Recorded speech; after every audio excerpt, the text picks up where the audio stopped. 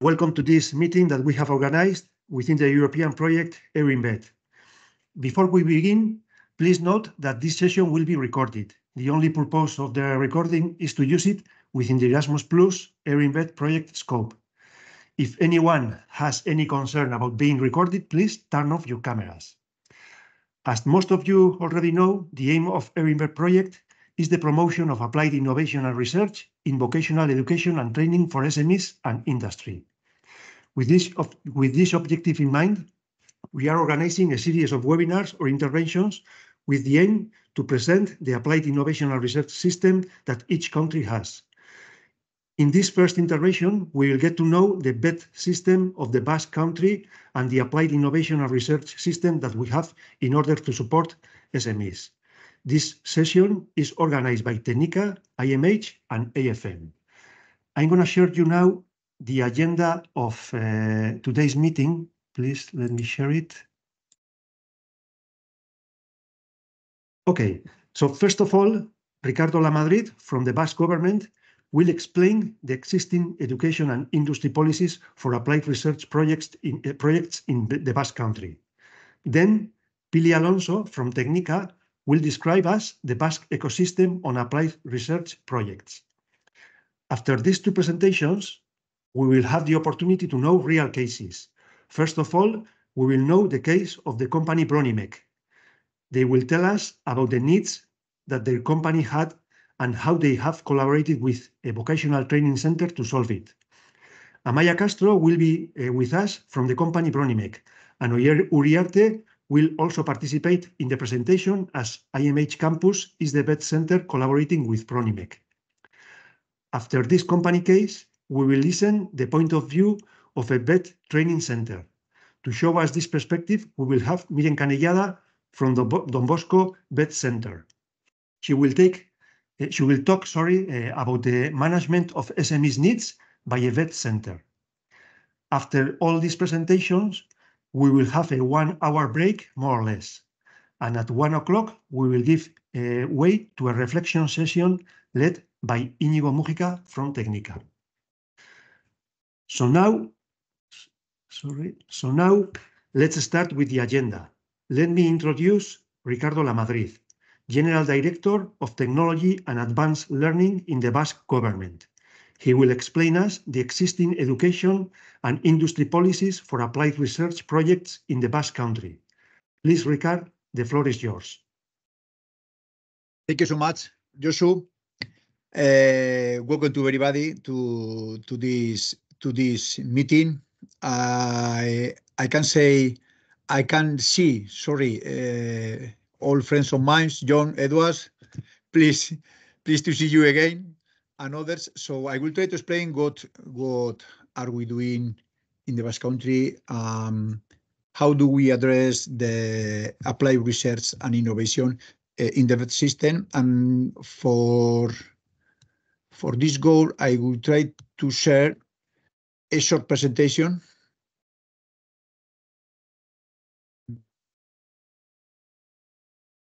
Yes. Can you see the presentation? Yes, can you see the presentation? Now, yes. Yes, we can. Yes. Okay. So, as Josu had said, I'm Ricardo Lamadrid, the General Director of Technology and Advanced Learning in the Basque government, in the Education Department, and in the Vice Ministry of VET. And of course, I will try to explain what are we doing in the field of applied research and innovation. Here we have some data about the surface of the Basque Country. We are a very small region with 2.2 million inhabitants. So as you can see, we are quite small if we compare it with different regions in Spain, also all around Europe. In our case, the 65% of jobs in the Basque companies requires a vocational training certificate, and is a key information for us here in the Basque Country. About the composition of the Basque government, we have 12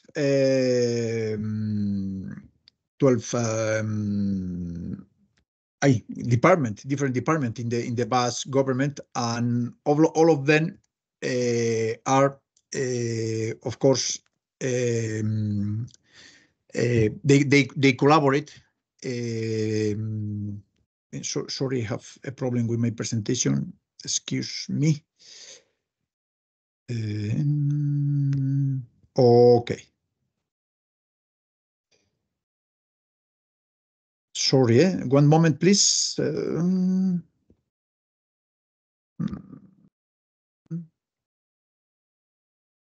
Okay, yes.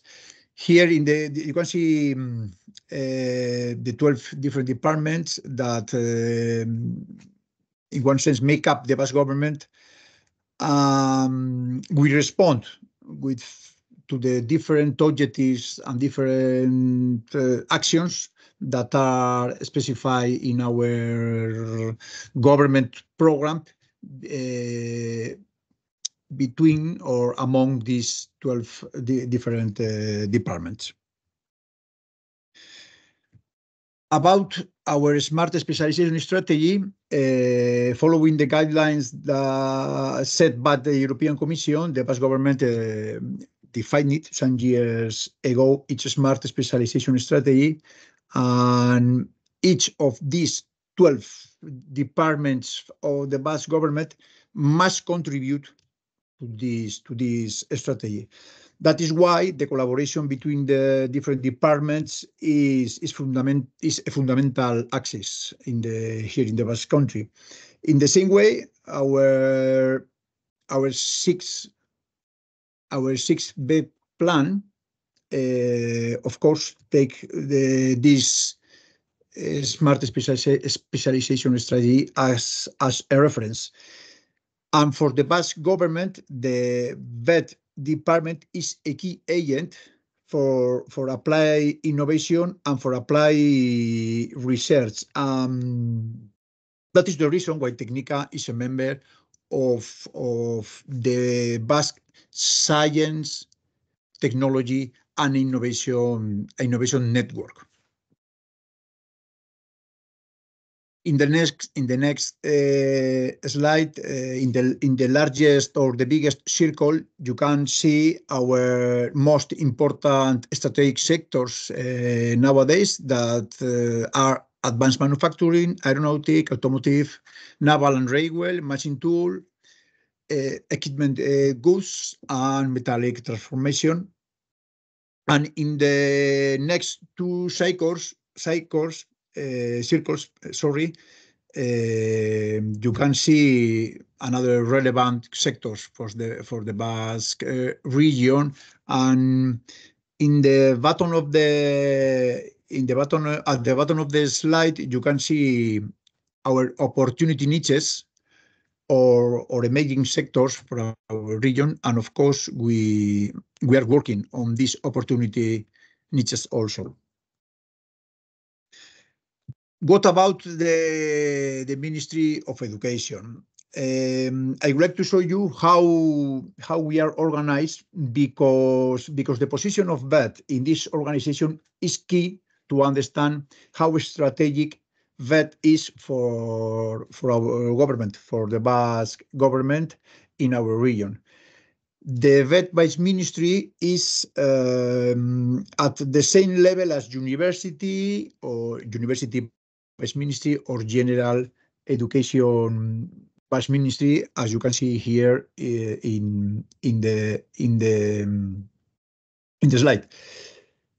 Technica is a body or an organism attached to the Vice Ministry. In this case, is attached to my general direction.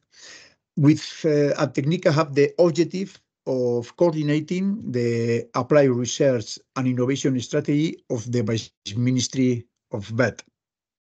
So the Technica also plays a key role spreading the applied research and innovation. And I would like to highlight what I have mentioned before, just apply research and innovation, not basic research and innovation, because in the Basque Country we have another agents that are in charge of this basic research, for example, universities or technological centers or another agents. Okay, here in the 2022, the Spanish Ministry of Education and VET published a law that gives us a lot of flexibility to organize or to design different pathways for all our students or all our companies, and this flexibility gives us a lot of power and also a lot of responsibility.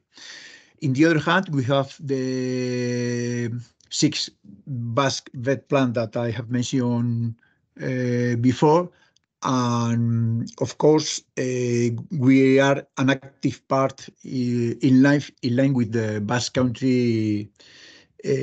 Country's smart specialization strategy. Here I have a small summary of what says this 6 VET plan, and we have 7 strategic oriental approaches. The first one is the technology, digitalization, and smart systems. The second one is the strategic innovation and disruptive transformation, smartness management at 5.0 VET centers. The next one is the biotechnology, regeneration, and welfare. The next one is the human development, people as protagonists of the transformation. The next one is the smart 5.0 VET centers. We are transforming our VET centers in smart 4.0 VET centers. And the last one, the internationalization of the Basque VET system, because in our case, for the Basque government, the internationalization is also a kind of research or of innovation. And in the other hand, we have the 15 intervention areas, and of course, this plan is published. We have the English version also, so if you are interested, we have no problem to share it with you. But what about the Industry 4.0? We have this picture here. This picture is taken from the European Commission different information. We have a human-centric in one hand, in the other hand is sustainable and resilient. And in our case, in the Basque Country, all our strategy is focused on the person, on the 4.0 society, and we are betting on sustainable human development. And to put this whole strategy in the floor, our main players are our teachers and trainers that are the core of the whole strategy. So we are working in different networks, not only at European level, not only at world level, also here in the region, in the Basque Country. All these different networks are developing the same framework. Maybe this is our main characteristic, that all the system is following the same way. We don't have a best practice or another best example. No, all the system is doing the same way or is going in the same direction, and maybe this gives us a lot of power. And of course, this strategy is led by the Basque Ministry of VET, but is coordinated and supported by our attached bodies. One of them is Technica, the other one is eTalent. The eTalent is the Basque Institute of Talent, and the other one is the IBAF, is the Basque Institute of Future Learnings, that is in charge of more or less the curricula, the micro-credentials, and is always thinking in the near future. This is all from my part. Josu, I try to give you a very brief picture of the Basque Country and what we are doing in the field of research and innovation, and maybe our main characteristic is the collaboration between the different departments in the Basque government, and just in our house, in the VET Vice Ministry, is the collaboration between our VET centers, our different bodies, attached bodies or organisms, and always collaborating with companies. For example, here we have Josu, and the collaboration with companies is maybe the core of the successful model of the Basque Country. Okay, Ricard, So, thank you so much. Thank you very much for your presentation. We are on time, Okay, so sure. if anyone has any question for Ricard, now is the time. If nobody has any question, that's because it's very clear. So if nobody has any question, we can go forward. And yes, okay. So let's continue with the next presentation. The next speaker is Pili Alonso, Director of Applied Innovation in Strategic Settings at Technica. She will describe the Basque ecosystem on applied research projects. Please, Pili, the floor is yours. Okay, good morning to everybody. Can you listen me? Yes. Okay, thanks to share with us this activity. And I will try to explain, as Josu has said, the research innovation system in VET ecosystem. So, and I will share a document for that. Wait a minute.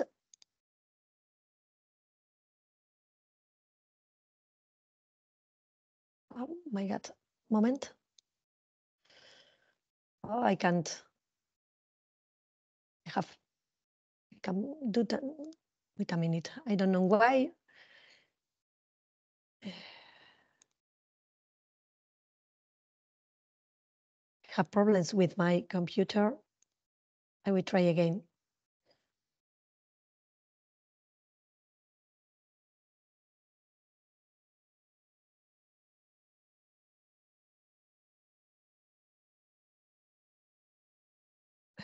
Okay, can you see the presentation? Yes, Pili. Okay, perfect. So I will try to explain the innovation, the research applied innovation system in VET Center. And here you have an scheme that could be a resume for that scheme.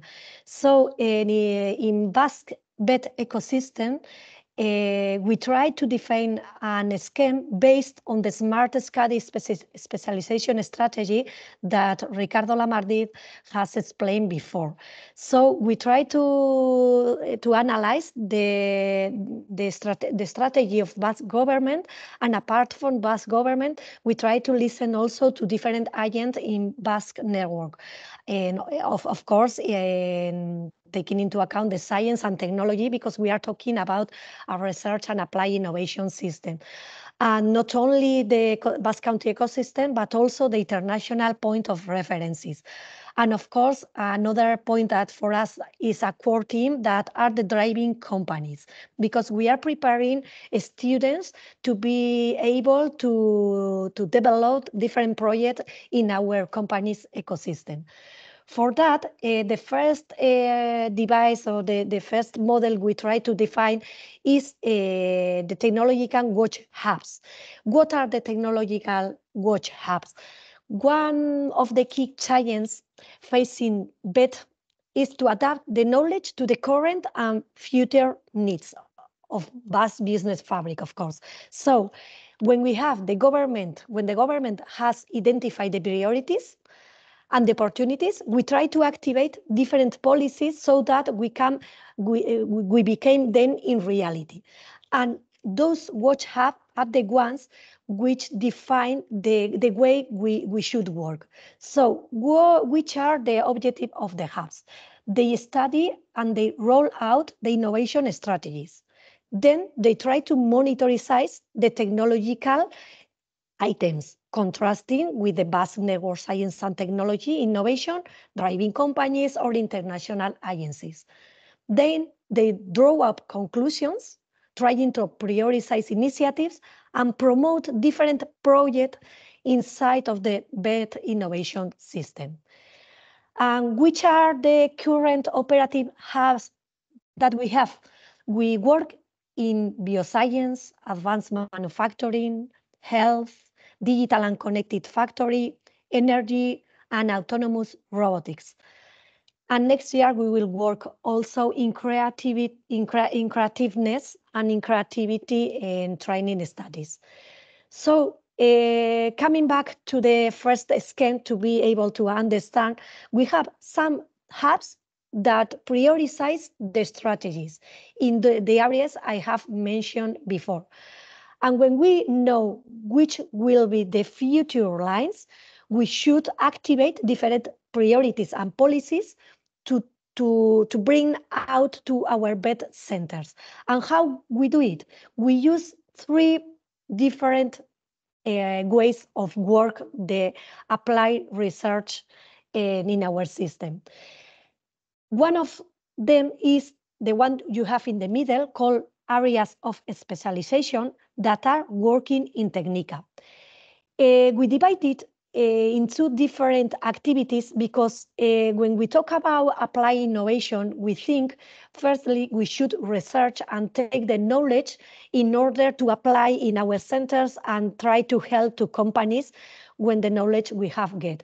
So we divide it into big blocks. The first one are the areas of specialization, and we are talking about long-term projects that are developing during 3-5 years, and we work in those projects in Technica. But Technica is a small institution. We work 35 teachers in that, but there is a rich part of the institution in which different teachers of our BET centers collaborate in a part-time with Technica. And in that way, we have a 260 teachers team that are working in those specializations that I will define later on. So, which is our main query? We wanted to create knowledge and training in those emerging areas. I mean, in these areas, bioscience, energy, digital and connected factory, and so on.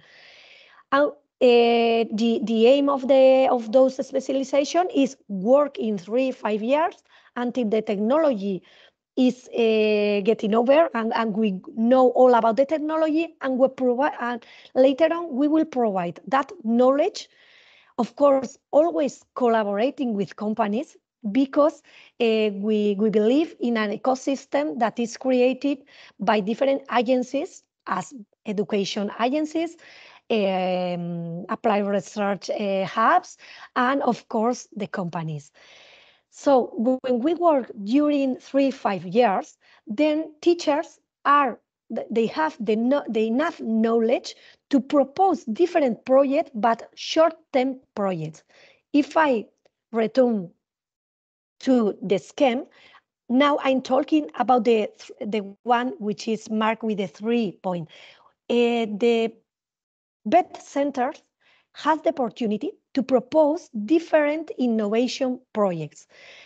More or less, the duration of the projects is 1 course, and they are proposed by BET to the educational system, to the department of Ricardo Lamadrid. And they have the capability and the knowledge, and they try to experience in developing innovation projects in their own BET center. So we try to improve our knowledge surrounding our BET centers. And about the specialization, the long-term innovation, research and innovation projects, which are the main lines we are working in. And we divide it in two big families, I would say. On one hand, we have the technological innovation and intelligence systems, and on the other hand, we have the bioscience and sustainability systems. When we talk about the technological innovation and intelligence system, we are talking about line of work and about Industry 4.0. Ricardo Lamadre had told that it's one of the strategy of the government, and we are aligned with the watch has seen. So they are quite aligned with the ones that Ricardo has mentioned. We are talking about Industry 4.0, Internet of Things, Internet of Things, Wi-Fi different shares, edge and cloud computing, cybersecurity, and so on. Then we have advanced manufacturing. It's a little bit mixed with the previous one, but we are talking about 3D printing, in metal additive manufacturing, autonomous robotics. Automotive technology, electromobility is one of the core of the Basque Country. We work a lot in machining and in automation sectors. Advanced repair and energy. We are working also with hydrogen and clear or green energies, because we think that the world has to change, and we will work for that. And enable technology, digital transformation, virtual environments, blockchains, and so on. So here we have some of the specialization, long-term projects that we have, summing up all of them, is 19 specializations. I have mentioned before that we divide it in two big families, the one technological ones and the bioscience and sustainability. That, of course, they are linked also with technology. We talk about sustainable agri-food, the natural and ocean environment, smart building, BIM systems, sustainable constructions, and environmental health and sustainability bioscience. So those are the 19 specializations. We are working in Technica with specialized teachers and with a very big groups in which vet center teachers collaborate in part-time with us, more or less in a middle, in half a week. They are collaborating with us in each one of the specializations I have mentioned before. Okay, and then I have mentioned that there are another projects that are short-term projects, one course, and I will introduce two of them.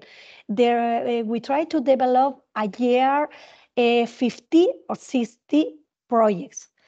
Remember that those projects are proposed by vet centers. And here you have one project, one vet center, which is called Politécnico of EASO. And he is working with different companies and in digitization of heritage, metaverse, and tokenization and blockchain. So, and they use in this project a laser scanner, a drone to take photographs to create a 3D digitization, and in this case, in the area of architectural, historical art, or natural. And they try to do the monetization of the project also using the tokenization. One of the core of those projects is that the one they are developing could be applied in the other vet center. So one center is developing this research in this area, and when they finish, they do the transfer of knowledge to the other vet centers. In that way, the other centers in next year, they can start working in it. Another different project could be this one. This one is done by two vet centers because we try to involve different schools, trying to collaborate between us, because in that way the knowledge will be richer. And here there is a project which main core is to do an autonomous robotic chair for girls and boys with cerebral palsy. and or to girls and boys that have severe mobility issues. And they use an device which is based with ROS technology and artificial intelligence, and they simulate and they get mobility in that way. Those girls and boys can move autonomously. So here you have two different projects that are proposed by pet centers, and the duration is 1 year. So we have different ways of do research in innovation in centers. When we get that information, that knowledge, we want it to share not only with our vet center, but also with our whole ecosystem. And for us, our core ecosystem person or company, I'm sorry, for us, another main collective are the driving companies and small companies, SMEs, because in Basque Country, we have the 98% of SMEs companies that are giving services to driving companies, of course. If we have in vet center enough knowledge about innovation, because we work in specialization areas or innovation projects, we can afford projects that have in companies, and we can help them developing them with different resources. Those projects are developed by teachers, but they can use also companies and teachers the resources, the machines we have in centers, and vet centers have a very high level machines in them. So, historically, in vet centers, we started giving formal training with different families, mechanical families, electrical families, and automatical families, social families, and so on. And I would say 20 years ago, we started giving training for professionals, for companies, workers also. And in that year, it was a very big, we tried to define a very big bridge between vet centers and companies. And in this moment, we are giving another step. We are trying to apply innovation. That knowledge we have in centers, we want to spread in our ecosystem, in companies.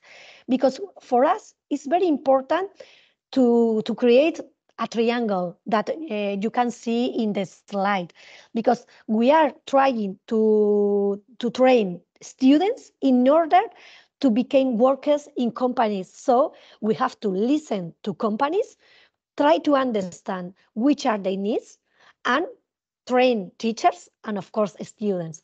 And which best way to do that rather than work with companies in apply innovation projects. And for that, we have a program that is called Tekagune. In this program, we try to do innovation project for small and medium-sized companies, because we understand that big companies have enough strength. They have their own innovation and system inside of the company. But our SME companies, remember, 80% of Basque countryside companies don't have enough resources to have a department to develop some innovation projects. But vet centers can help them, and we can learn a lot trying to collaborate and trying to develop with them. So which is the main aim of Tekagune network? It's try to transfer the knowledge in a bidirectional way from vet centers to SMEs and from SMEs to vet center. So vet centers support innovation, advanced training, technical innovation, and improvement services. And what would we like to get? Try to help to SMEs to improve their competitiveness developments and trying to shape strategy settings, trying to analyze which will be the line of the future. In that program, in Tekagune program, we are working more than 300 teachers divided in 45 vet centers. More or less in the ecosystem, there are 160 centers working all in a coordinated ecosystem. But in Tekagune, we are working in 45 centers. But of course, it's a ecosystem and we are coordinated. So if we have a center that have an opportunity with a company or a company have a problem that should be resolved, they connect with those 45 centers and we give a response. We try to define in which areas we had the knowledge in order to help companies. And we define those 6 areas.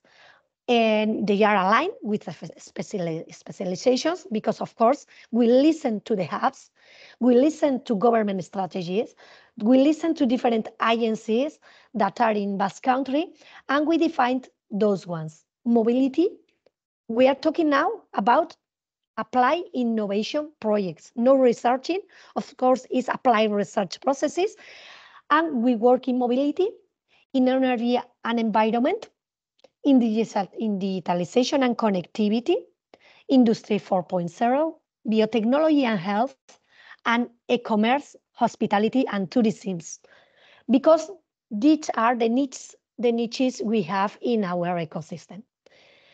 And to be more understandable, this explanation, and I would like to put 2 examples to know how do we work, because later on, when I finished, you will have the opportunity to listen to 2 vet centers, EMEH and Don Bosco, and another important part is listen to the company, one company that has done an innovation project with us. So with this activity, our aim was to listen to different actors in the system to be able to listen the different point of view.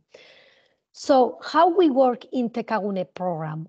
There are 4 steps that should be done. First of all, is to listen to the company, which is the problem or the opportunity he has. And in this case, their need was to optimize a design of a dye in a bread manufacturing process by reverse engineering. So, but teachers, because that apply innovation projects are done by teachers. And we believe that if teachers work close to companies, they will get enough knowledge. They have a base because they have done research projects, as I have said, in specialization with a high-level technology and with the projects they have proposed. But when we are, for example, speaking about reverse engineering, we research in reverse engineering with different products. But then when the company have a problem, when you start giving the response to a special problem, a special product or process, you learn a lot about the process. And we believe that that knowledge can be transferred to our students. So when we finish that kind of projects, later on in the next year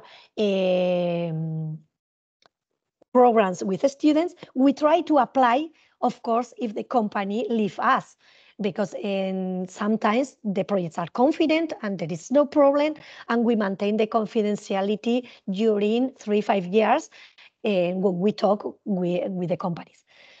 So returning to the way of Tekagune program works, there are 4 steps. The first step is to identify the collaboration project. So our teachers move around the ecosystem, move around the companies, and try to have the vision and to try to invest, to research about which are the needs of the company, and we try to assessorate them. And in this case, the company, a bread producer, had a problem with a dye. The bread was stuck in the die because the injectors do not do their work properly, and that's. I'm sorry, Pili. Yeah. I'm sorry. What's a die? Yeah. A die is here you have in the down part of the slide. You can see the element. It's a special piece in which you put the bread and they give the form of the bread. So Okay. it's an automatical bread produce, and in which you have a final, I would say, piece that in this case is this white piece because it's white because it's done in a special material called acetal. I'm not an expert in that material, Barbara, but imagine a big machine in which you put the bread, but a big bread piece. It introduced in the machine, and in the final part there is a die, that part that gives the form to the little bread pieces that we buy at the shops. Okay, so the form of, yeah, it's clear, Barbara, more or less. Okay, so it has a special shape, and with during the years, the shape don't do its job properly. So they had a problem because they hadn't got the drawings and neither the material and enough technology to try to do the reverse engineering and have a good and the new element. So in the second step, when teachers visit the companies, identify the problem, we try to collaborate with the company. We have to talk about the participants, the ones that will develop the project, teachers in this case, the resources we have, because in this case we need a special scanner, we need a special machine, and we explain to the company which is the teamwork and which are the deadlines, because it's very important to listen to the company and to try to get in a good way the deadlines.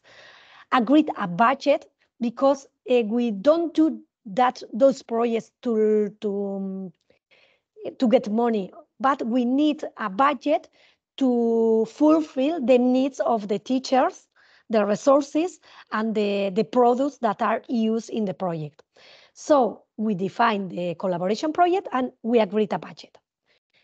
The third step is the develop of the collaboration project. And in this case, the solution was do a function analysis of the piece, of the element, in this machining element, digitize the original die with a scanner, design improvements, because there were some geometry modification, in this case with a special software called Geomatic. It doesn't matter which software it is.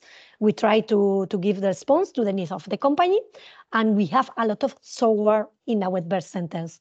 We parametrize the CAD, and we build a special material die that is linked to the needs of the, I don't know in English, alimentary and food laws. There are a special law called FED.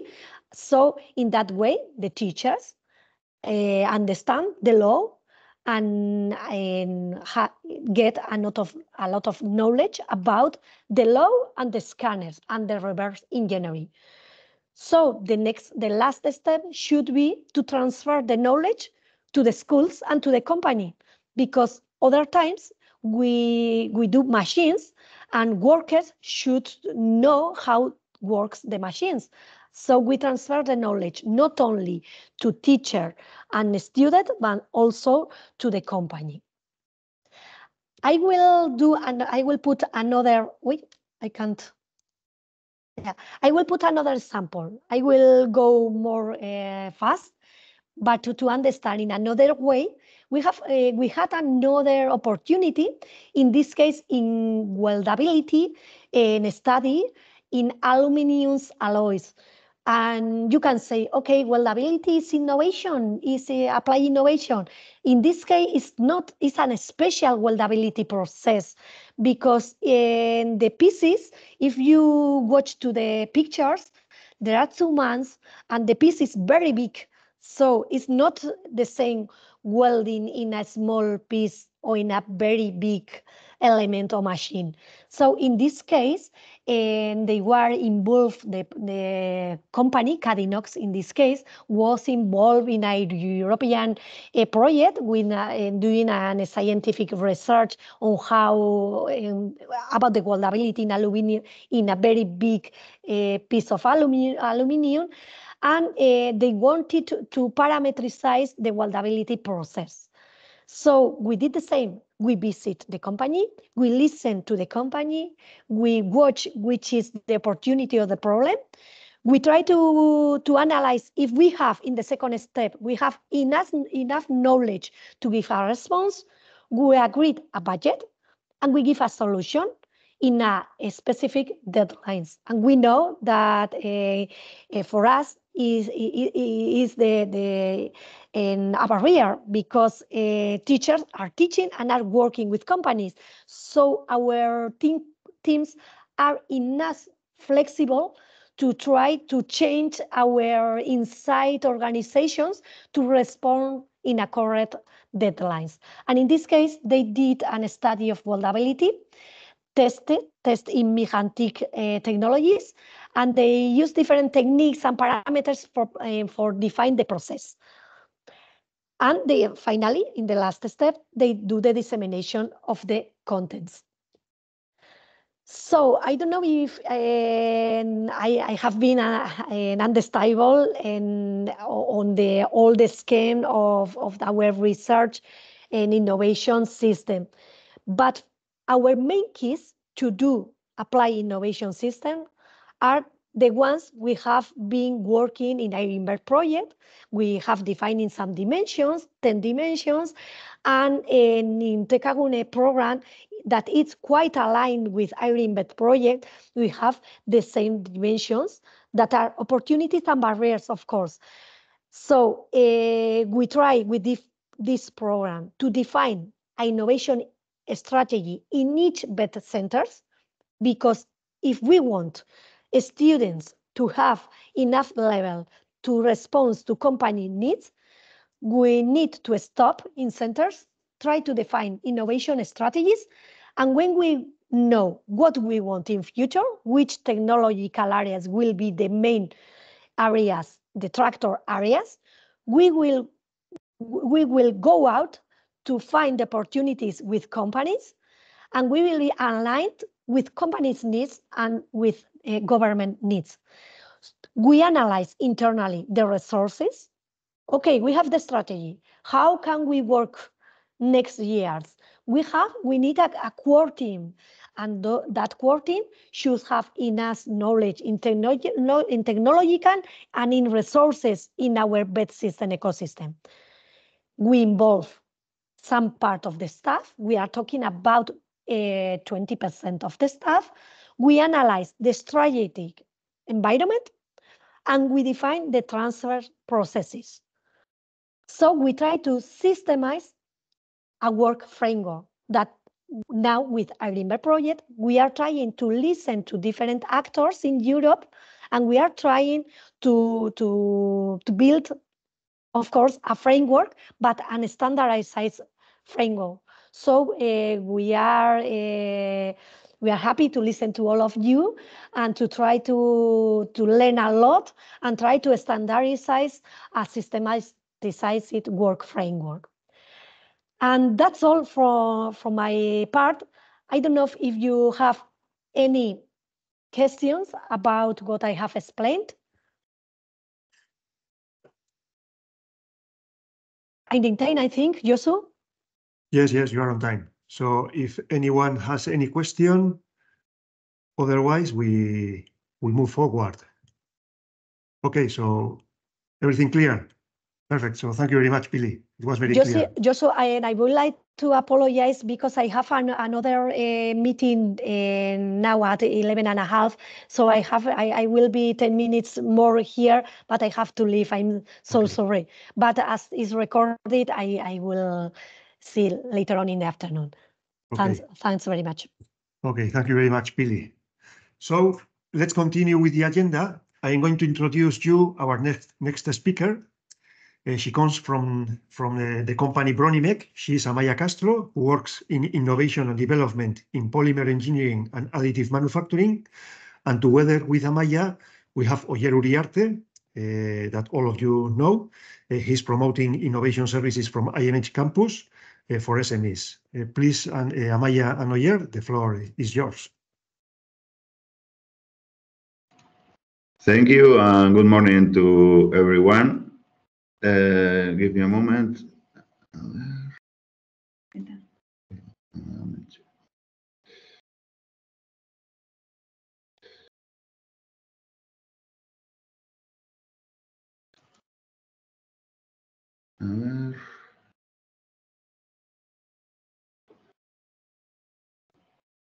You'll see.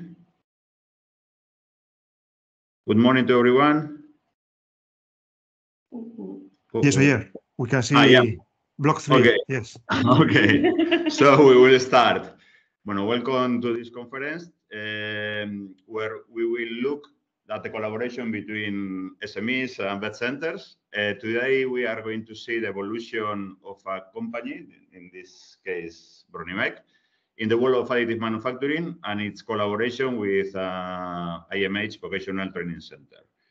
A company that was dedicated to the purchase and sale of polymeric materials, and today has managed to give added value to the products, by integrating machining, automatization, and then additive manufacturing. On behalf of the company, like we said, here is Amaya Castro. Welcome, Amaya. So I'm going to tell you who is she. Well, who is she? Give me one moment. Yeah. Amaya, Amaya is Research and Development Manager in Bronimec, and she has an industrial technical engineering in industrial chemistry, and then she studied here in the Machine Tool Institute campus, process and product innovation engineering. And apart from that, then she studied university specialist in additive manufacturing. You have the LinkedIn if you want more information about her. And then, you know me, everyone. I'm a commercial engineer at IMH campus, and I'm a collaborator in project management office in Tecaguna, in Tecnica. And I studied an engineering master's degree with the thesis. We are going to explain where we live. It's important for us. Why? Because Elgoibar is the town where my institute and the SME of Bronimec they are located. Elgoibar is a town in province of Guipúzcoa in the Basque Country in the north part of Spain and belongs to a region called the Babarrena, with a population of more or less about 11,000 people, more or less, it depends of the year, and 39 kilometers, more or less, no? Yeah. And then it's called the capital of the machine tool because, we have lots and lots of companies that they are working, building machine tools, lathes, milling machines, this type of machines. You could see a photo here of our beautiful town and some data of our town.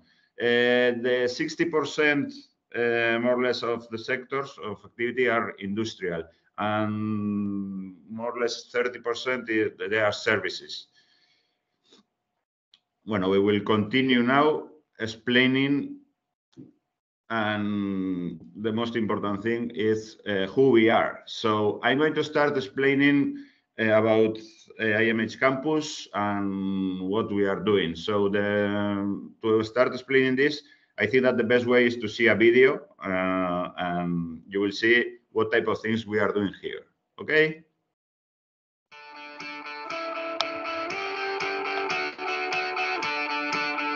The Elgoibar Machine Tool Institute is an advanced manufacturing center which provides specialized training in advanced manufacturing and offers applied innovation services to the manufacturing sector. The IMH trains over 2,000 students annually over a wide range of programs which cater to the needs of the manufacturing sector for highly qualified staff. In order to do this, the IMH has a team of 90 professionals with wide-ranging technical, methodological, and scientific skills. For example, we implement high-performance-oriented methodologies and multilingualism, the dual sandwich course model, and offer an integrated program of vocational training courses, continuous training, and dual sandwich engineering. In the sphere of applied innovation in the manufacturing sector, the IMH works in partnership with other educational centers, gaining expert knowledge, which is then reapplied in our training programs, resulting in new services. The IMH aims to serve people and businesses, helping them to shape their own futures.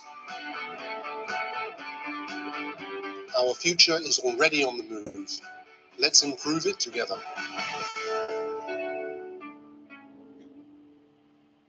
So the IMH campus is an educational campus specializing in advanced and digital manufacturing, which works in a network with local and international strategic alliances and offers, on the one hand, high-value training for people through vocational training, university education, and continuous education. On the other hand, services for the companies, and today we are going to speak about it, and technological and organizational innovation projects. IMH campus currently has 3 strategic technological areas: digital manufacturing, advanced manufacturing, in machining, and additive manufacturing. We are going to focus today in additive manufacturing. Okay, so, well, Amaya, I think the time has come to talk about Bronimec activity. Explain to us what Bronimec is and what has been its historical evolution. So hello everyone, thank you for inviting me to stay here and to explain a little bit about Bronimec. So as I just told, Bronimec is located here in Elgoibar. I started working there in 2011, more or less, and we were like 12, 13 people working there with not even $1 million of turnover. And nowadays we are 20, 21 people working there with more than 4 million euros of turnover. So historically, Bronimec was founded in 1995, just buying and selling brass.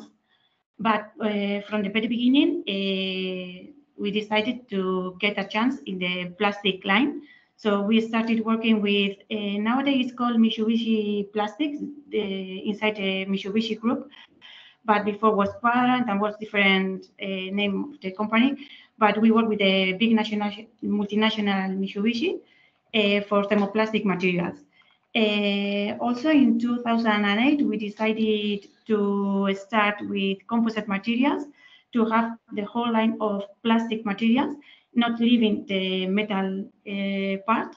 But currently, nowadays, the plastic and composite line is more than the 75% of our turnover in comparison with the metal part, that is always non-ferrous metal, because if you look around Elgoibar, all the companies that Oyer has told is everything about ferrous metal. Yeah, aluminium, yeah. Yes, everything like that. But in our case, we don't. We only work with plastics and with non-ferrous metals. So in a natural way, it came the opportunity to go through the additive manufacturing. And in 2020, we start working in different small projects, and we start building our own 3D laboratory that you can see there in the image. So I started with trying to make the technical office of the company, because as I told, the beginning was just commercialization. Now we've got machining, we've got a warehouse, automatized warehouse connected to nesting machines, to 5-axis machines, turning machines, and I started to collaborate with the machines and the commercial people that weren't so knowledge, didn't have so much knowledge about the machining process. And nowadays, the technical office has turned into an engineering group where we can collaborate with quality, with automatization, digitalization, and of course the 3D laboratory that we have grown now. Okay. So now that we have an overview of IMH and RONIMEC, we will explain 2 of the projects that we have been carried out in RONIMEC in the area of additive manufacturing. Our experience with them is focuses in 3 areas: mechanical manufacturing, automatization, and then in additive manufacturing within Tekagune. Today, we are going to focus on the area of additive manufacturing.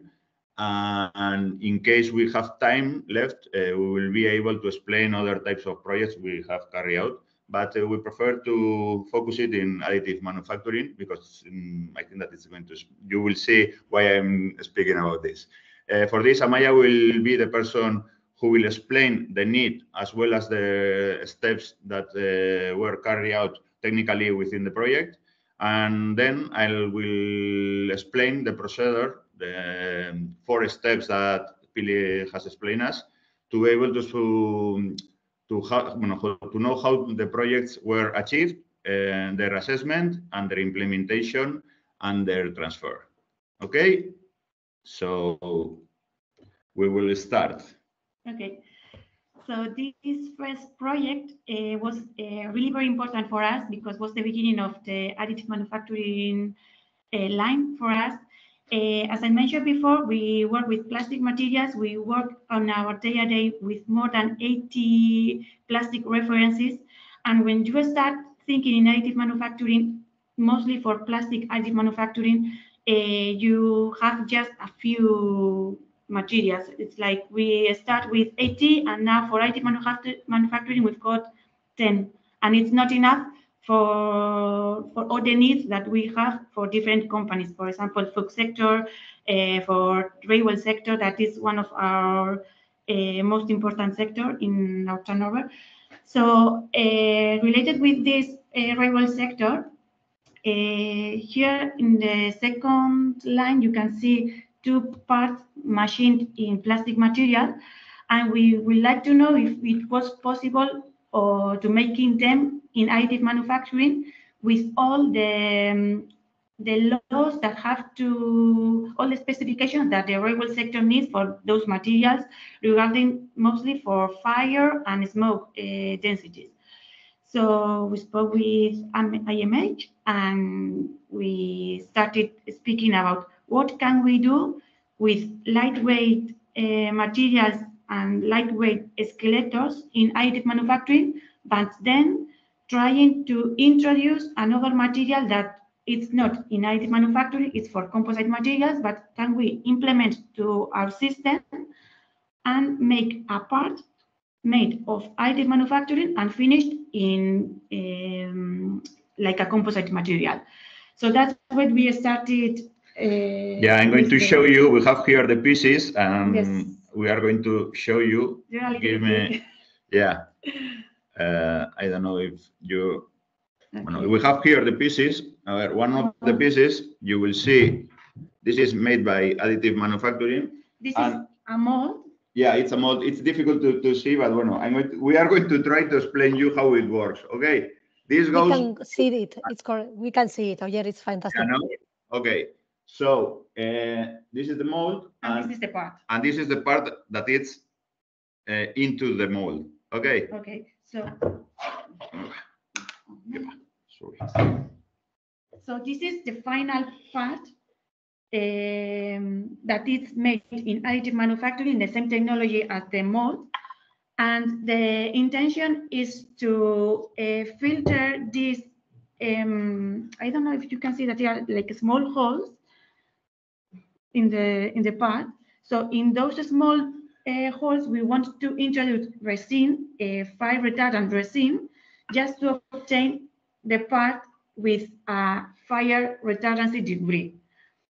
It's a project that is really important for us, but we are not able to finish because the evolution of the regularization of railway sector is going really fast, and we are not able to standardize the final product. I mean, we can obtain this part for railway, but we don't have enough information to continue with other parts because the quantity of additive manufacturing plastic materials, in this case PA12 and nylon, we don't know how the rate should be between additive manufacturing and the resin percentages to obtain the good material for the needs of railway sectors. Okay, so I'm going to share again. Give me a moment.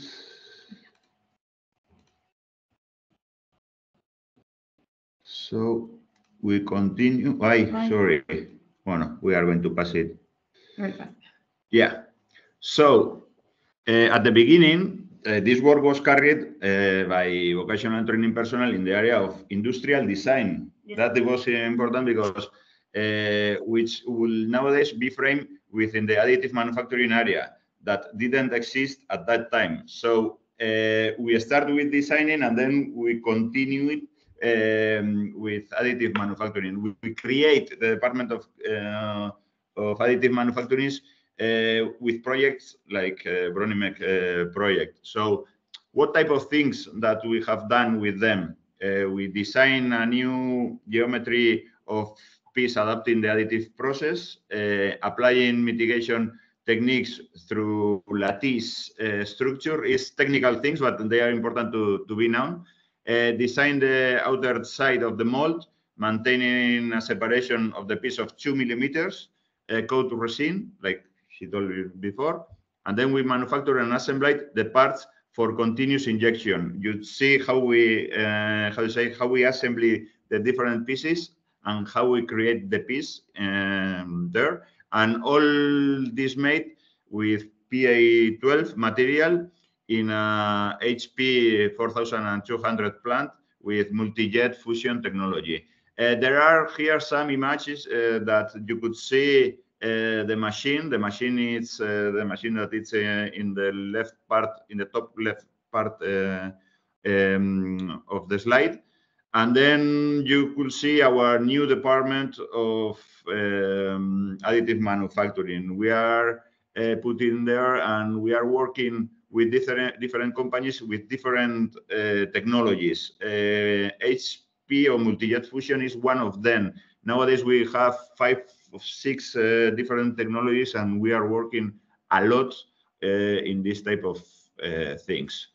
Okay. So explaining this, because for me it's the most important thing, let us explain the second one. In this project, the company request was something creative, and which until then no client had asked for.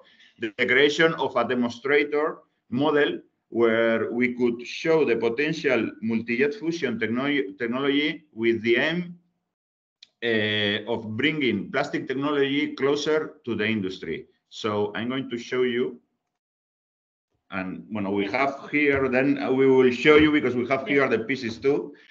So if you want, you can take the, and I will start speaking. Okay. Okay. Yeah, we are going to. This one. Give me 1 second, and I think that we are again here. Hello, everybody. So this one is the part. So I don't know if you, it's like a demonstrator. Yes. So as we told before, in El Goibar and in the Basque Country in general, all companies know metal parts. We all dedicate to machining. Additive manufacturing, and mostly plastic additive manufacturing, is focused on toys, or something for you, it's not an industry part, or it's a prototype, it's not a final production part. So in a way, we wanted to show our customers and the industry in general that it's possible to have final functional part with additive manufacturing, because multi-jet fusion technology lifts us. So we wanted to show in a small part all the potential of the additive manufacturing of multi-jet fusion technology. So this was created for a trade fair. I think it was for Madrid. And we want to show firstly the topological optimization. Sorry. So starting from here, we obtain this part, and finally this one with the topological optimization, lattice structures and different things. And then different textures and final parts, like this is the same part. One is metallized, the other one is just dyed. So a lot of different opportunities that give us the additive manufacturing, just to show the potential of the additive manufacturing in the industry, because everyone knows metal additive manufacturing, but the plastic technologies is still like a residual one. So I'm going to show you again the presentation. Give me a moment.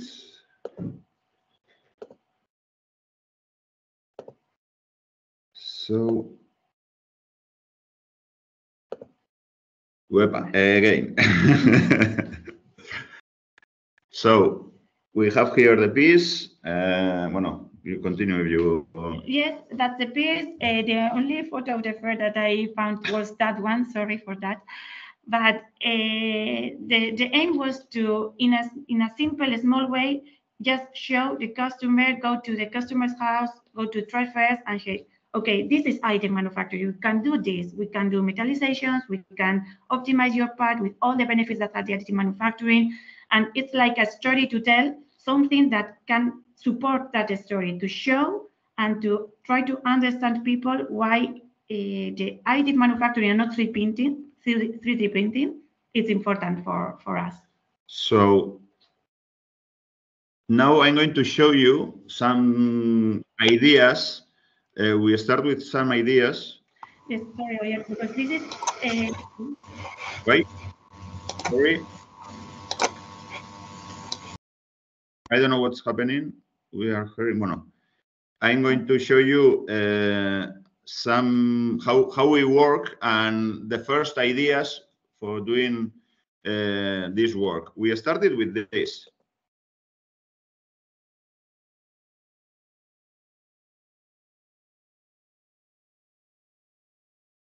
And we made in, I don't know if you have seen a printer work, and bueno, we bring here, I'm going to put it now, Matt.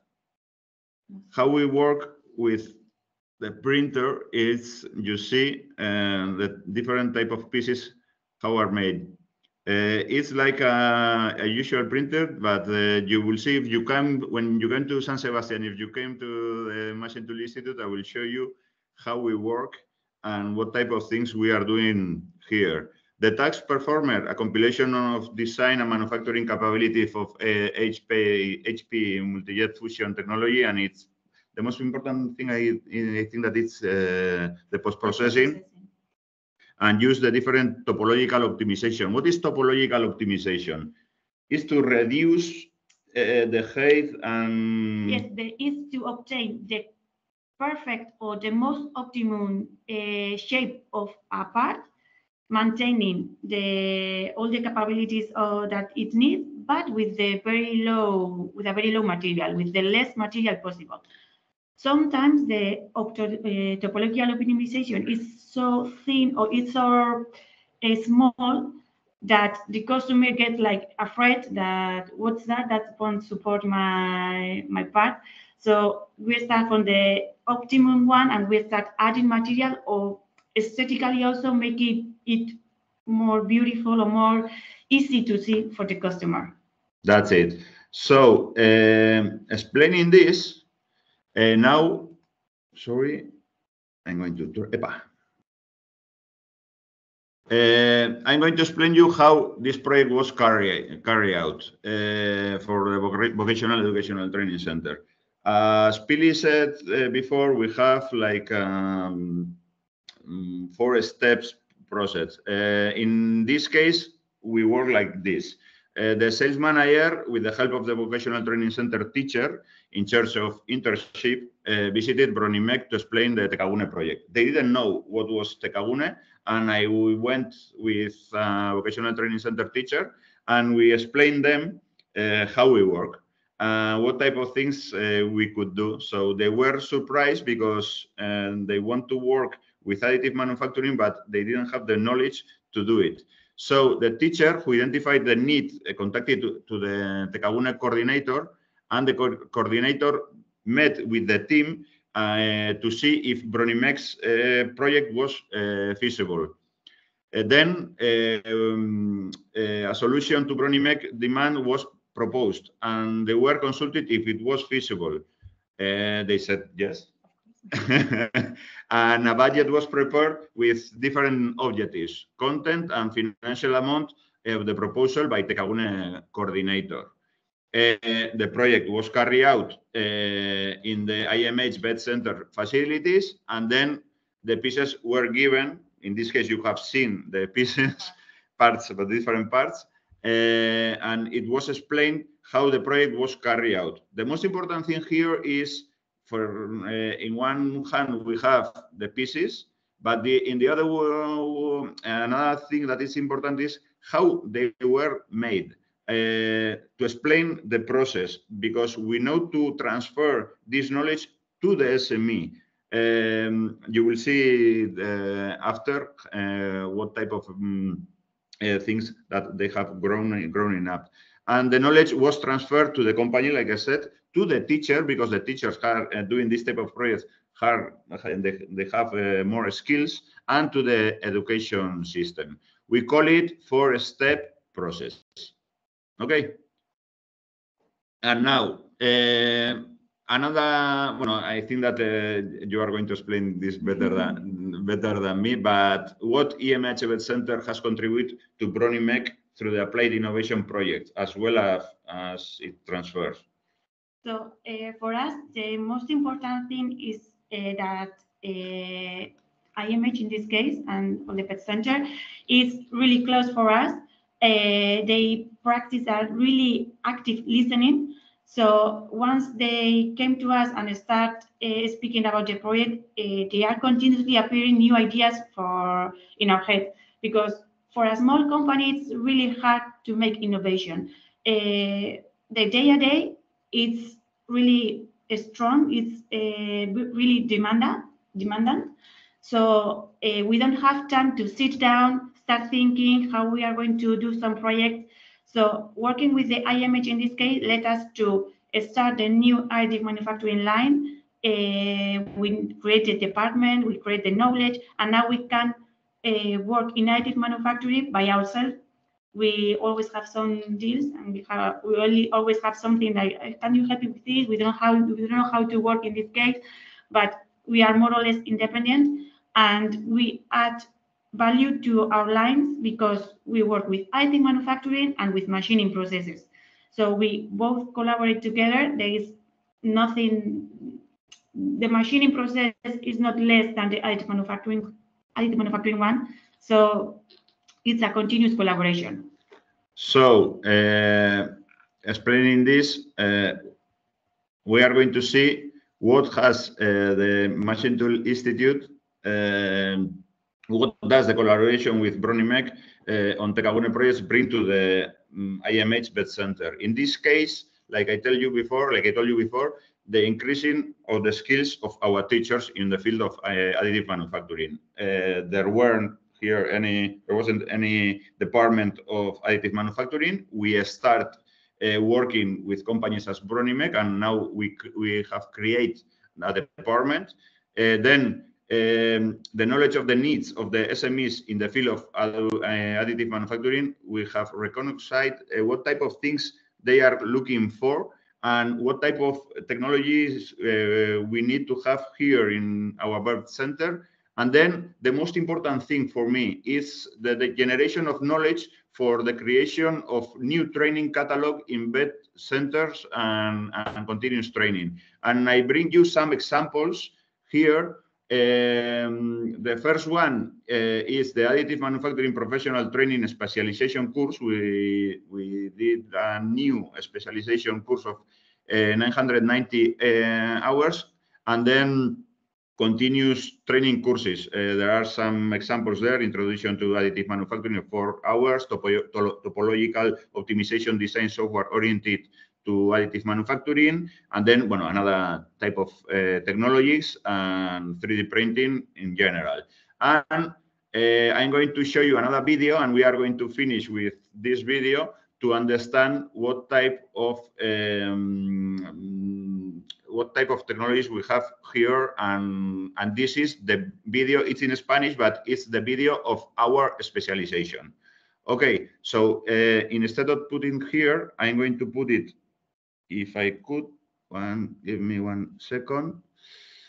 I'm going to put it in here, and you will see.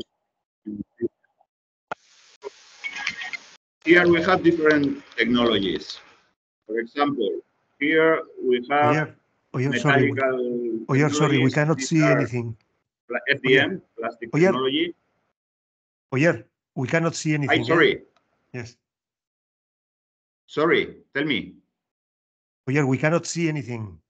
Ah, okay. Okay, don't worry. We will put it here. What? One moment. No, don't worry. One moment.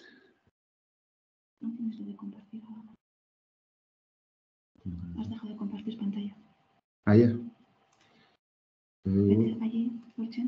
Vale. Okay. Sorry again. It's difficult to. Yeah, I think that. Vale. Amanda. Pestaña, creo. Tecnologías de curso codificación de compartir. Vale. Now yes. So, yeah. It's here. Now yes.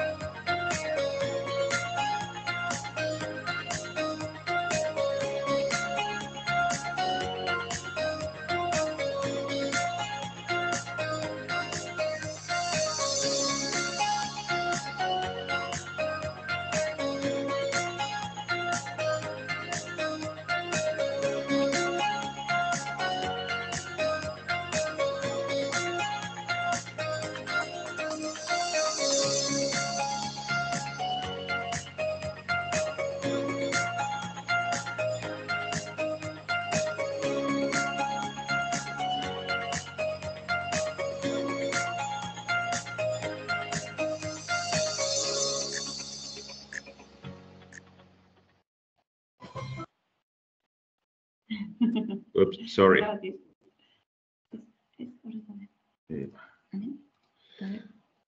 So, I think that you have seen everything. And Josu, now is your time. If you have any question, tell us and we will answer it. Thank you. Thank you. Tell us, Barbara. Josu, you are with no sound. Please, Barbara, Yes. go ahead.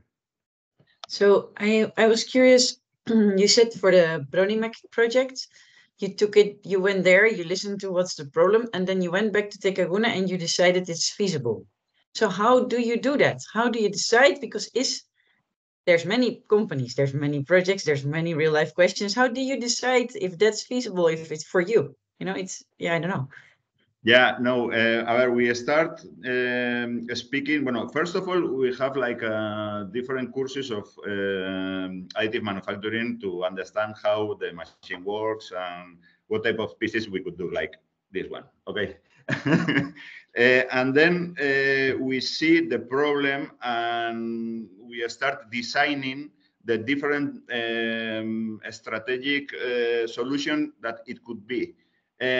We were speaking with them and they told us the first one no, the second one no, the third one we are going to use the third one. So then we start using different technologies of additive manufacturing to see what was the best technology to do this type of pieces, and we do it once and again until we solve the problem with this piece. It's like a work of different departments and with the SME to see to solve the problem in different ways, and we decide that the best way was this one, and we did it. I don't know if we answer the question or not, but so for us, just to add that every time we got not a problem but something that we will try to improve, it's really easy to speak with the IMH, and they always try to help if they've got the resources, or they are trying to continue learning with all the needs of the near industry. I mean, it's not like we've got 1,000 of different things to do. Most of the industry here in the Basque Country are really focused in some areas, and it's really easy to find someone to help the company. Yeah, so if I understand it correctly, what you do is you look to what resources you have, and if you can use them for the problem that's on the table, you do trial and error, you make different types, you try different ways to solve it, and you go back, and then the communication is key. Then you really need to know what and what then is of interest. And with that knowledge, the example is, I think, Amaya. Amaya didn't know anything about additive manufacturing until she started working with us with the VET Center. Then we started with projects, and then in the same time she was studying courses with us. That courses were made because we transferred the knowledge from the projects to the courses. So she was studying and she was doing the projects with us. That's like the cycle that we are using, the 4-step work. Okay, I don't know if I understand. Yes. I answer you, Barbara. Yes, thank you very much. I see that you are both very enthusiastic. That's also very nice, because I can see that it's working. It's very nice. Okay, so is there any other question for Amaya and Oyer? Okay, so then let's continue. Thank you very much, Amaya and Oyer, for your presentation and for bringing this real case example. And now let's continue. Okay, let's start the next presentation. We will have now the perspective of the VET provider. I introduce you Miren Canellada. She is teacher of Don Bosco VET Center, and also she is also in charge of the Tekagune program in her organization. She will talk about the management of SMEs needs by a VET Center. Please, Miren, go ahead. Okay. Hello. As Josu said, my name is Miren Canellada, and I work in Don Bosco, that is a TVET center that was located near San Sebastian. And I'm going to share my presentation.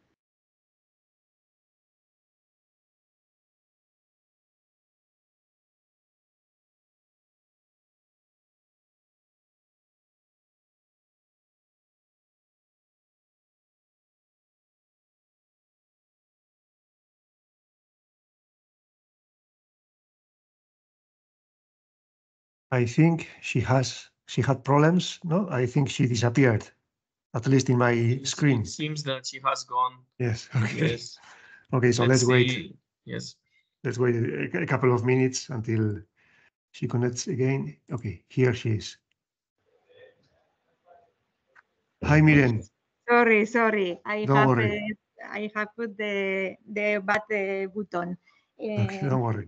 I'm sorry, one moment. Yes. Que estoy en una presentación, me han cambiado, no me han dejado, me han quitado el aula Estoy aquí. Si vais al otro lado, mejor. Sí, pero si vais al otro lado, igual mejor. Tengo que presentar yo. Excuse me, it's the direct problems. So, I'm going to start my presentation.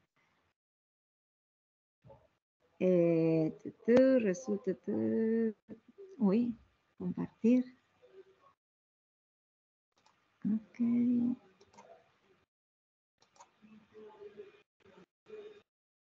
Do you see the presentation? Yes. Yes, we see. Yes. Okay. Okay. So let's go. Sorry. So I'm going to present a little bit the Don Bosco TVET Center, their particularities, the Kagune program, how we develop this kind of program in Don Bosco, and after I'm going to finish with an example, real example, as Oyer has presented to you. So Don Bosco is a TVET center that is located in Renteria. We have near 1,100 students in formal training in different levels, basic, intermediate, higher, and specialization courses that I'm going to explain a little bit more in the next slides. And we have also training for work programs. For unemployed people, for employees, for professional competence accreditations, and also we have open offer training adapted to companies' needs. Our train offer is basically in different professional areas as electricity and electronics, mechanical fabrication, transport and vehicles maintenance, chemistry, informatics and communication, TICs, installations and maintenance, and also food industry. So we are a quite big school for the Basque Country. In general, are more reduced VET schools. In the formal education, in EQF 4 and 5, we have telecommunication installations technicians, training for auto body work, for electromechanics, chemical plant, etc. And for in higher technicians, in higher level, EQF 5, we have the possibility to train people as technician in analyze and quality control laboratory, industrial chemistry, pharmaceutical and biotechnological products, automotive technologies, electronic, industrial mechatronics, etc. So on.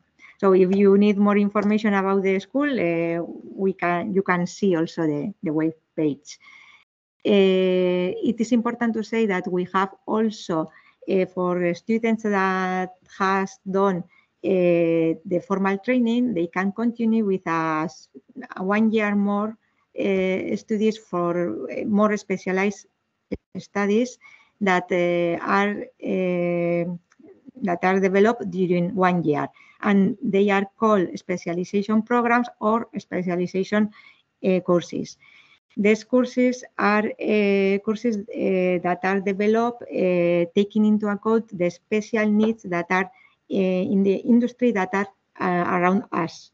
For example, we have a specialization program about manufacturing and quality control of gene therapy medicines, because we have an industrial company here, Viralgen, that need people specifically trained in these competencies. So we create special courses for that. So this means that to be able to offer a quality training adapt to the current and future needs, we need an innovative management system for the school. So in the school, we don't make only training, we have to do a lot of things more. And in this slide, you can see a little bit how we are organized. Here we have the Don Bosco, the organization. We have a social council where teachers, staff of Don Bosco, and people from industries and social areas of Errenteria take part in the decisions of the Don Bosco organization. We have a executive manager and 3 main areas. One area that work on a strategy, another that work on innovation, another area in innovation, and a operational management area. Regarding the innovation area, the innovation area is also divided in different sectors. For example, we have to work the innovation in digitalization. Also, we have to work innovation in methodology. We have another area here. Also in an entrepreneurship. Also, we have to make see the ecosystem of innovation in our industry and environment, and we have to develop projects, innovative projects. We have to do apply innovation and research, working on projects to actualize our teachers and staff in new technologies and methodologies. And Tekagune is a program that is in this area. So we have to do a lot of things, but Tekagune is a program that aids us to work in this applied innovation and research in order to actualize our teacher staff. And I suppose that Pili has explained before what is Tekagune, and only to repeat that the objective is to bring the teaching staff up to date in terms of science and technology, and to promote innovation in small and medium-sized companies and in vocational training centers. I don't know how to say, but it is very important the networking that we do between vocational educational training centers and companies.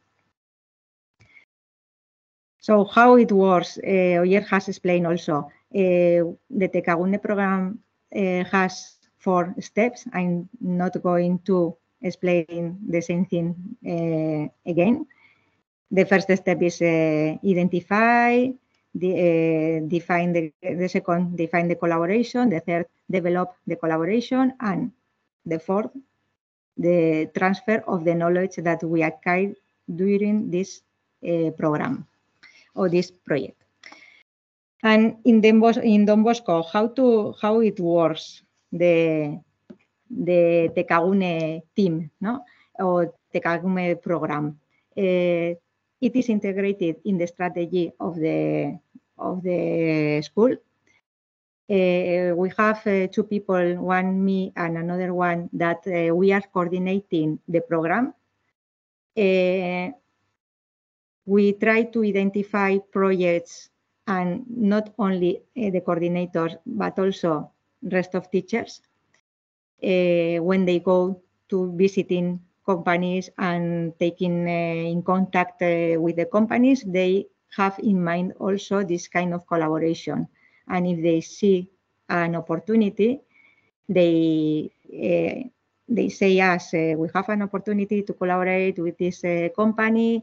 Maybe it is feasible, maybe it is a Tekagune project, so we are going to make a proposal and develop. If the proposal is okay for the company and for the teachers that are in Tibet centers, the development of this project is done. Okay, so the teachers of the required area of knowledge is going to develop the project. Okay, it is important that when we have a possibility, we have to search for the good people that can develop this kind of project, and it is interested to know more about the company's needs and how it works and so on. Sometimes we have not maybe the knowledge in our school. In this case, Technica works like a network. When we speak with Technica, and in Technica they open the proposal to the network of schools that are working in this program. So this is a very good point that Technica has around 40-45 schools that are taking part in this program. And we have complement our knowledge with the knowledge of other schools. And the final step is very important, is to things that has been learned during the development of the project, to transfer it to rest of teachers, students, and companies. So in Teral, I'm going to explain the example, one example that we developed 2 years ago in Don Bosco, in the chemistry department where I work. Interal is a company that develops and produces a lot of food products like soups, broths, dishes that are prepared, creams, sauces, purees, etc. They offer a wide variety of recipes and formats that are adapted to the final consumer. It can be powders, they can be soups that are liquid, yes, and they work a lot in the innovation, creating new recipes, new flavors, new textures, and so on. We can say that Interal is a hidden champion because they are leading a company and they have their own brand, but they manufacture mainly for private labels, and they are a very well-positioned company that is located near Renteria. So how was detected the company need? It is important to say that we collaborate with this company before develop this Tekagune program. We had students that made internships in this company, and we had a real fluid relationship between teachers and company responsibles. And due to these fluid relationships, we know that they had problems to industrialize recipes that they developed in their laboratory. They developed a recipe and it was good, but at the moment that they want to put it in the industrialized manner, they had problems. They had difficulties because they didn't know what kind of controls do to the raw materials, and how the parameters of these raw materials can have problems or can affect in the industrialization. The difficulties were in the industrialization that sometimes when they transport the raw materials to the big reactors, so to do the soaps and the different recipes, they had clogging problems and also mixing problems. They have crumbs and they have problems, but they didn't know why they had these problems. They didn't have problems at the laboratory level, but they had problems in industrial level. And they asked us to help to search for how to control these problems. So what was proposed by Don Bosco? We proposed to advise and support them in the process of implementation a new industrialization department that carry out raw material production and product control. We see that they need more control in the raw materials and also in the production. And we advise to create a new industrialization department, and our work was to support them in the creation of this new department. We worked in different phases. The first phase was to collect data from the production processes with the problematic recipes, detect weak points or critical steps of the different production processes, raw materials, manufacturing processes, final product, etc. And after checking this data and making an analysis in the second phase, we design and implement actions to be carried out for these chosen products in order to control or evitate these problems. And we propose a raw material and production control plan. And how it was developed, the teaching staff went to the company to make these studies and raw materials reception. We checked warehouse condition also, and the process manufacturing process conditions. We took samples and carried out also laboratory studies to determine the critical parameters to be controlled. For example, one critical parameter is the humidity of the raw materials, okay? And they didn't control that in industrialization, in the company. So we determined that they need to control the humidity of the raw materials before going to the industrialization. Yes. To do these controls, we were assisted by a student that was in dual system. Yeah? We have work by teachers making all studies, but at the same time, we had a student that was in the company doing the internship in dual system, and she was the people that has make the test that we propose. Okay.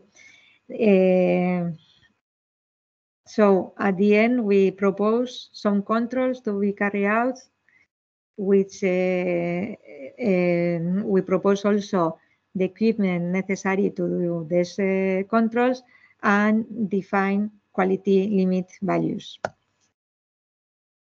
And what were the results that we obtained, and how was the knowledge transfer? No, the teachers obtained more knowledge on the production process of this type of food industry. Yes, we can know real problems that have the companies and how to control or evitate these real problems.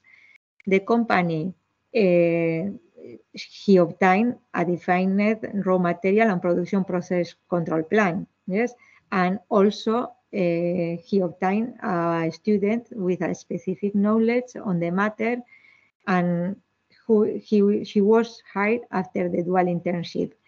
Nowadays she is the responsible for this new industrialization department, yeah, and rest of the students that are now in Don Bosco, we work in Don Bosco with the students. We work on by challenges. Yes, we made theoretical pills, but also they have some challenges to put in practice what they are learning in a theoretical manner, and we implement the knowledge of this project in this kind of challenges.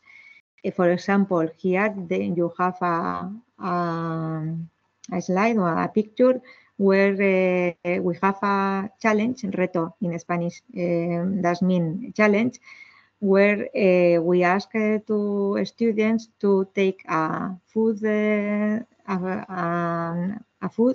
see the etiquette of this food and try to determine the quality of this food, the quantity of proteins, the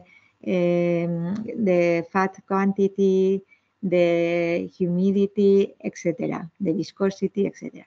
And this is a challenge that is also based in the knowledge that we have take in this Tekagune project.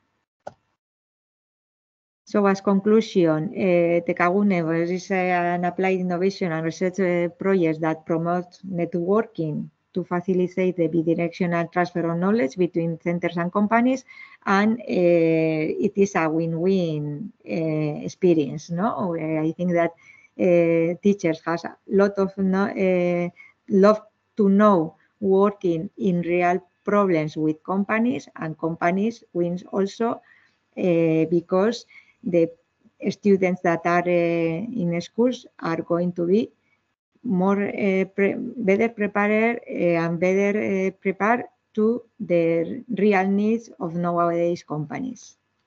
So thank you. I don't know if you have questions, sorry. Okay, thank you very much, Miren. Is there any question for Miren?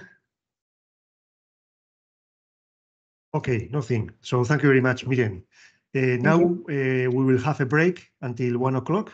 So more or less one hour break. And I will appreciate if all of us are punctual, so we can start on time at 1 o'clock. Sorry, Josu. So, see you later. Inigo, I don't know if we have to reconnect again. Yes? Can I have a proposal? Yes, of course. Yes.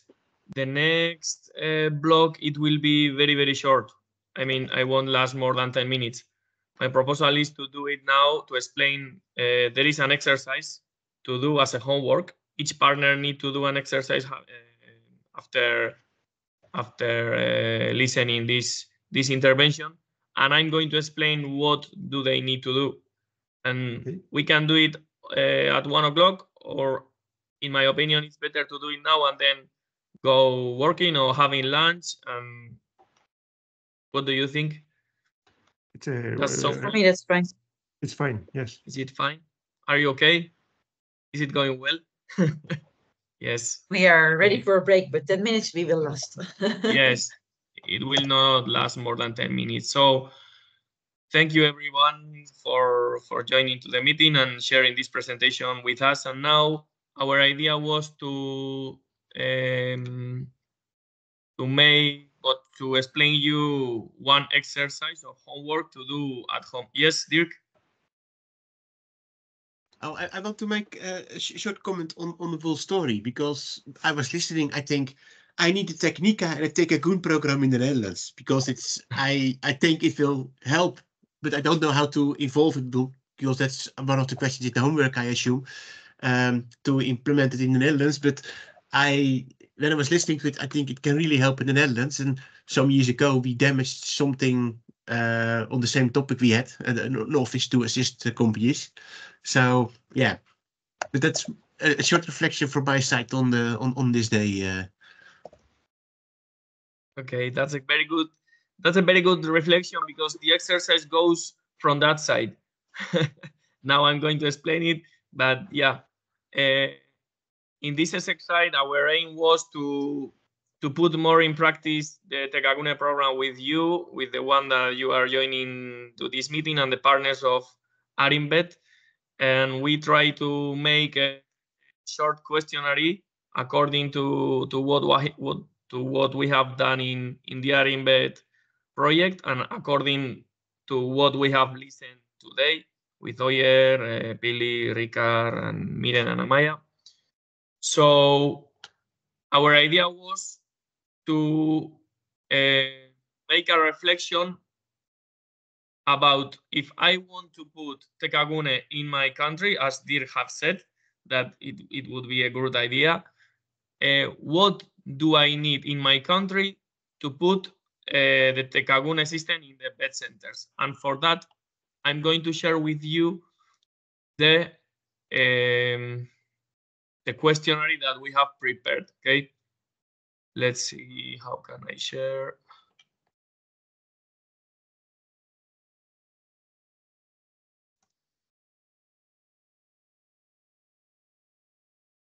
So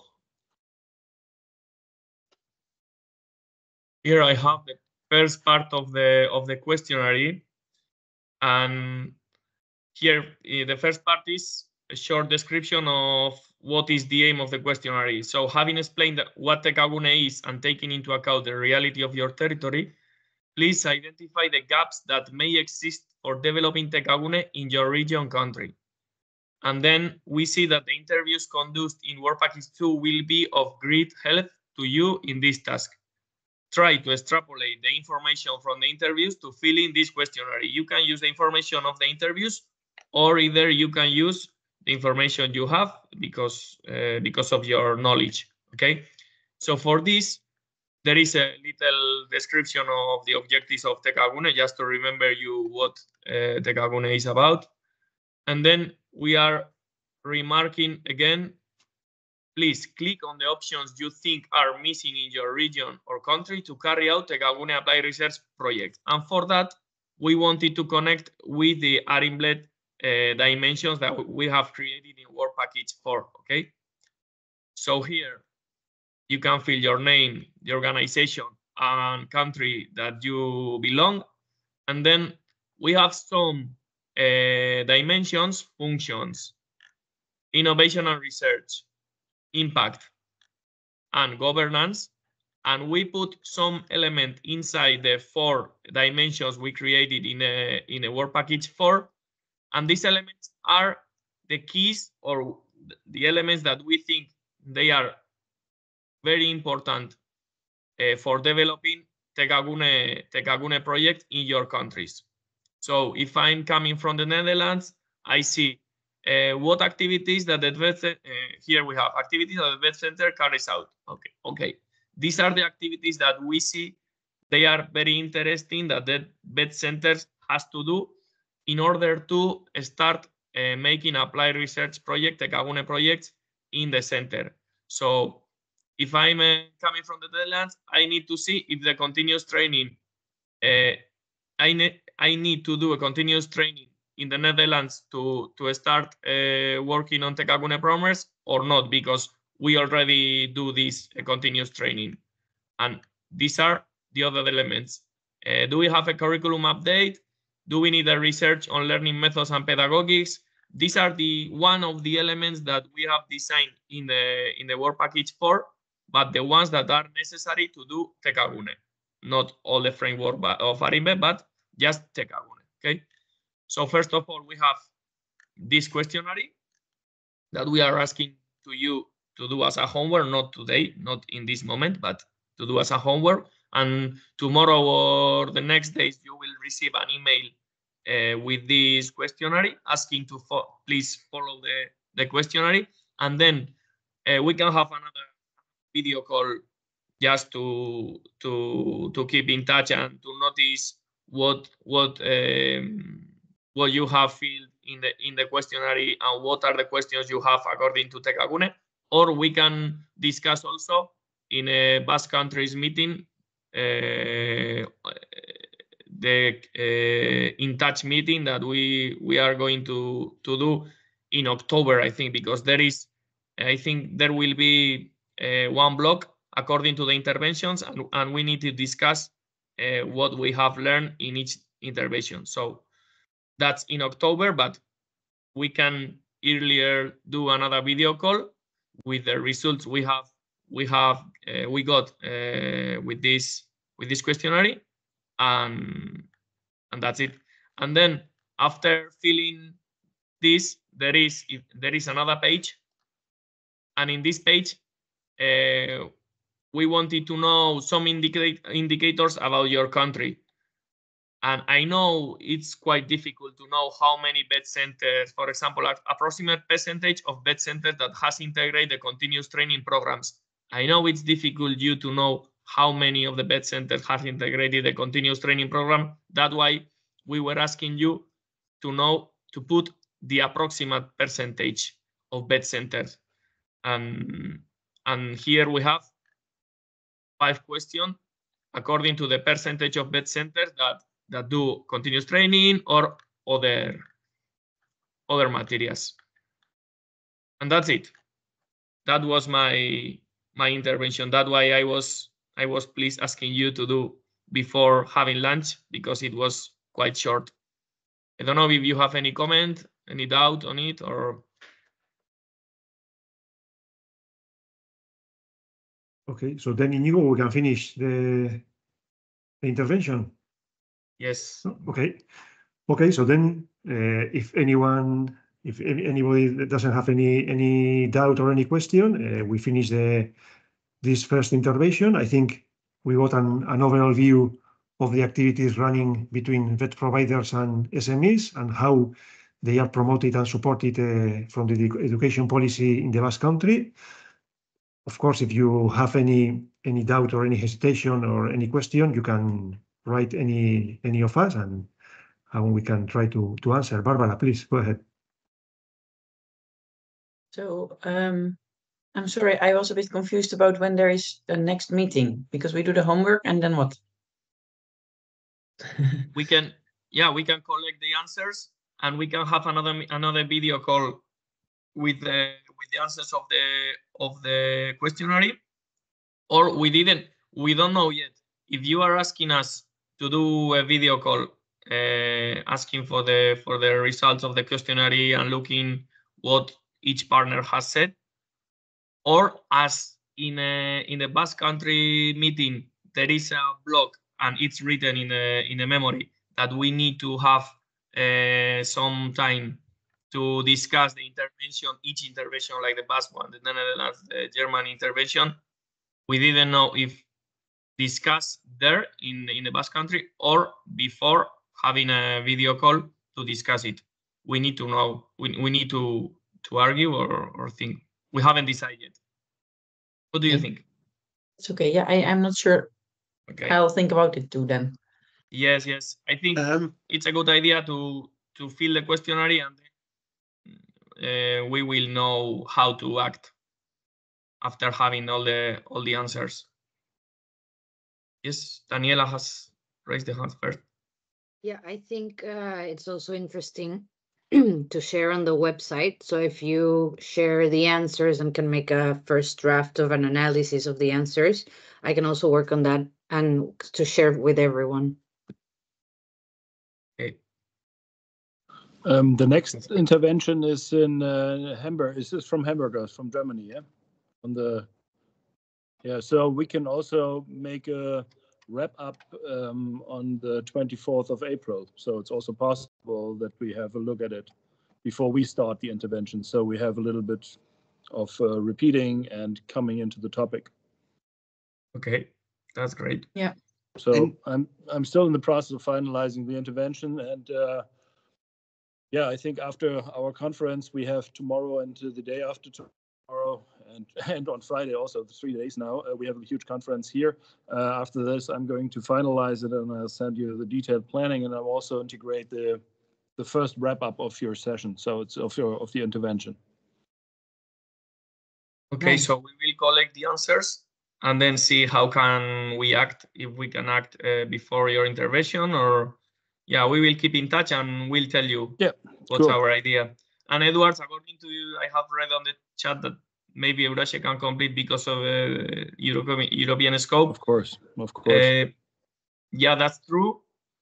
Please, I ask you to read the questions and let me know if you are able to answer at least, I don't know, the Belgium system or another system, or according to the interviews, maybe you have more information of one region, and yeah, we can keep in touch. Okay, thank you. We'll do what we can. Thank you, John. Dirk was also raising his hand. My question is solved by the option of heading that he say let's do a little wrap up before my intervention on April 24th. Okay. I want to add two things if I can. Sorry to keep you here. So John, I wanted to say that previously when Irassi filled out the survey about the dimensions, Marta took the approach to look at Belgium and then mostly the Flemish part. So to make it comparable, you could also choose if Europe is too wide. Well, yes. I mean, we're not specialists on the Flemish vet system, I know, you know. and just she was because aware. our She pointed it office out. is in Brussels, but I will speak to Marta and Jakob and see what we can do. Yeah, or maybe I think some of the questions can be answered, others can't. Yes, and also I wanted to ask. So when I read the application about making the interventions, I thought we were going to already implement what we learned so far. So now we are going to look into what the dimensions can do for us if we want to extrapolate the approach of Tekaguna, right? So did you internally, that's what I want to ask, maybe not, but I wanted to ask, did AIRinVET bring you something till now? Project AIRinVET? I mean, the work that we have done since today in a project. Till today. Yes, of course, we have learned many things. Maybe not as direct as, because we have our Tekagune system, Tekagune program, which is very coordinated and very straight written, and we have our steps. But I think it's very interesting to know, for example, Germany situation when we went to Hamburg. We saw a lot of things, and it was very, very interesting. And for us, it's interesting to know what other countries are working at in the vet ecosystem. So yes, of course, we have learned a lot of things working with you, but it's true that our system is very, I don't know, not as strict, but the steps are very well designed, and we work hard on it. Yeah, it works for you. So yes, it works for you. So you don't need to adapt it. Yeah.